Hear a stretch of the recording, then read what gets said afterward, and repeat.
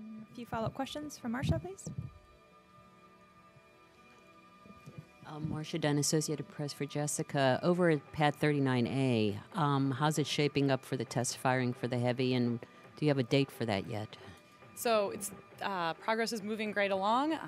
So we're getting it ready for the first Falcon Heavy static fire. So the static fire is targeted to happen before the end of this year, and then the launch will happen about a few weeks after that.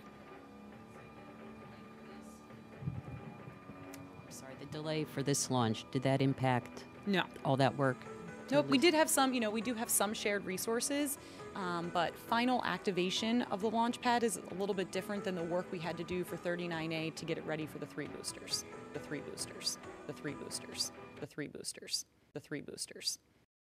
I considered the horns, and behold, there came up among them another little horn, before whom there were 3 of the first horns plucked up by the roots.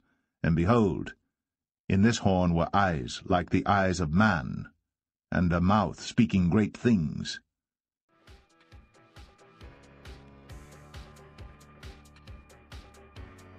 Ten, 9, 8, 7, 6, 5, 4, 3, 2, 1.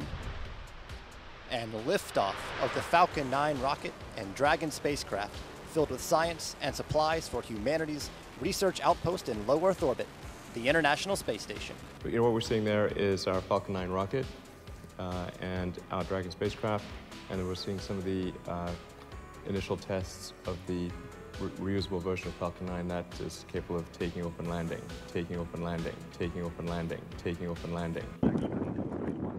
So that he maketh fire come down from heaven on the earth in the sight of men, and deceiveth them that dwell on the earth by the means of those miracles which he had power to do in the sight of the beast.